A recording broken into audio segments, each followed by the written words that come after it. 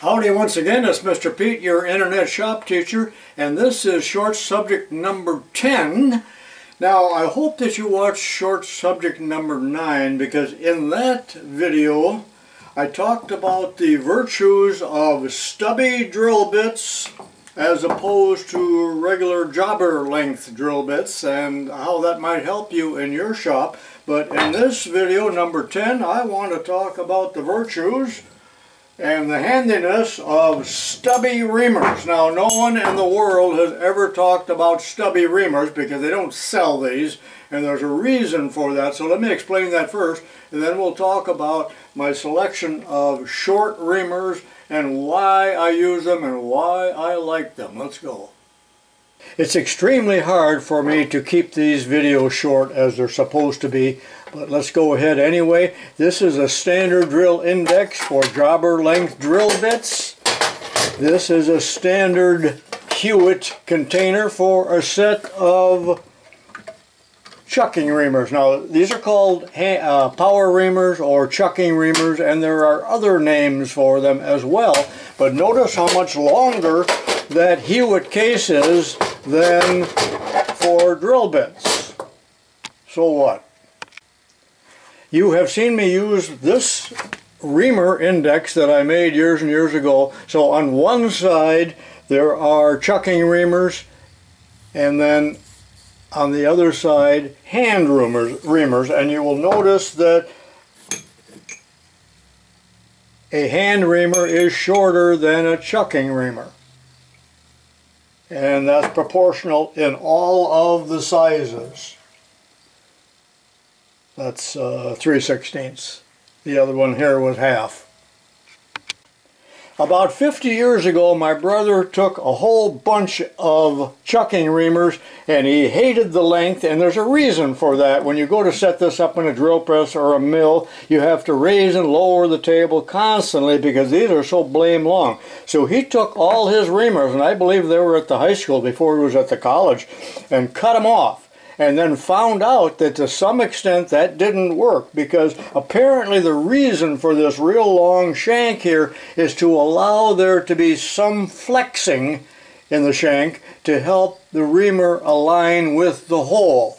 Now, when you cut them off, there's going to be very little, if any, flexing, and they may ream oversized because in effect you have changed this a little bit to a boring bar. So don't get carried away and ruin all of your reamers and then blame it on me, but this is just a fun video. Now, I'm not going to lie to you. I've only had these reamers for about 6 months, and they came in a recent auction, and matter of fact they were in this box, and it is not necessarily a complete set. I never have measured them, because remember that when you amputate the end, you also amputate the trademark and the size and all that good stuff. So these would have to be mic'd in order to read the size. And I have used several of these very recently. I know that some of my critics were cringing when you saw me handle these, you know, in a bunch like cordwood or something like that. You're going to dull them, you're going to dull them. You're thinking, well, you are true and correct to some extent, other than that's the way I bought them, and they've been banged around for years. And a lot of my older reamers are just held in bins like this or whatnot, but of course the correct way to store them is in their original factory tubes, whether they be clear plastic, which fall apart by the way, or these cardboard ones, or if they're in a rack like this, one reamer cannot touch another and cause them to dull. Very quickly, some of you may be wondering, well, what's the difference between a drill and a reamer? Well, a drill cuts on the lips. The flutes out here do no cutting whatsoever. They are used to guide the drill within the hole. A drill bit does not drill a very accurate hole and not a very round hole. So if you want perfect holes, you have to either bore it or ream it, or both.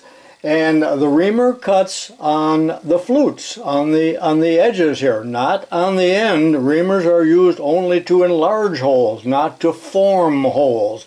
So for a 1/2 inch reamer, you would typically drill the hole 1/64 undersize. So now you know what a reamer is if you didn't before.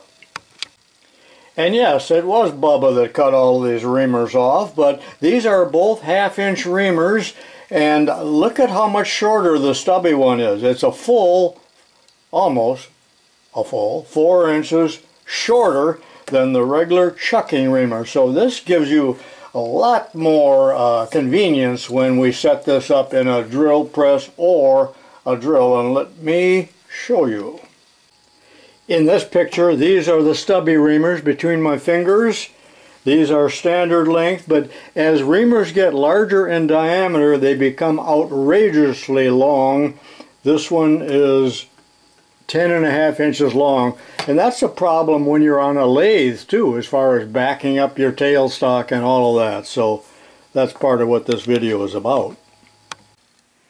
I'm at the Bridgeport, but the same would apply for a drill press. So this is a 31/64 drill bit here. Look at how far it extends, and I talked about this in the previous video, as opposed to using a stubby drill bit, so that you do not have to raise and lower and crank this table and wear yourself out and discourage yourself. So as an example here, notice there's already a hole drilled there. I don't know if it shows up, but let's just say we just drilled it with this, and now we're going to ream. Well, look at how long that reamer is. Now, I'd have to lower this table considerably in order for that to fit, and then possibly have to raise it for the next operation. So, look at how much more handy that stubby reamer is. Of course, I'd have to relocate this to the center of the hole by the digital readout, so I would not have lost my positioning there. So, do you find that to be a suitable solution to something that annoyed you? Or am I foolish in telling you this? And I don't want you to go ahead and ruin a bunch of your reamers, but desperate times require desperate solutions. So, let me know if you like this video, or is this something you would never do? I'm not totally sure that I would hack these off for a reamer that I paid $40 for, but that was the convenience of running across this selection that I paid almost nothing for, because I think probably everybody's thought, Bubba cut these off and I don't want to own them. But I like stubby reamers, but beware of the fact that they could potentially ream oversize. That concludes this short video. Thanks for watching. Be sure and watch all the videos in this series. This is Mr. Pete saying so long for now.